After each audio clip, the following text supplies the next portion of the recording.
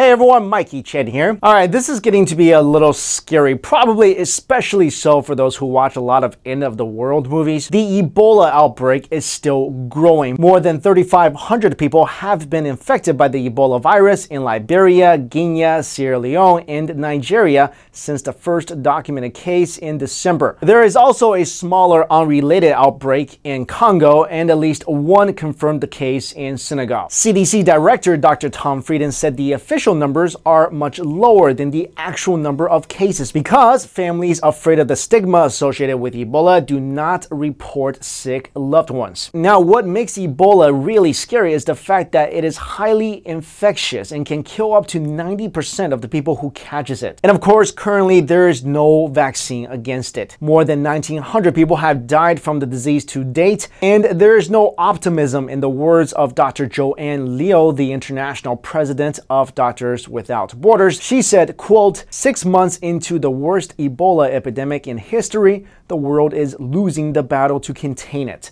The clock is ticking, and Ebola is winning. In other news, Chinese search engine Baidu came out with an interesting product, the Smart Chopstick, or Kuaisou in Chinese. This product is for those of you who live in countries like China, where unfortunately you don't trust the foods that you're putting in your mouth. Like in China, an egg might not really be an egg, and also some pieces of pork glow in the dark like some alien life form. So that's where the Smart Chopstick comes in. Supposedly, it can detect oils containing unsanitary levels of contamination. At the company's annual technology conference, Baidu CEO Robin Li gave a brief introduction of the new product, which he called, quote, a new way to sense the world. That's just a fancy way of saying now you can eat food that you suspect might kill you. He also said that with the Smart Chopsticks, you'll be able to know the origin of oil and water and other foods, whether they've gone bad and what sort of nutrition they contain. A video posted by the company shows how to use the product, which is linked with a smartphone app. In one experiment, the chopsticks were shown being swiveled in olive oil, with the smartphone subsequently displaying a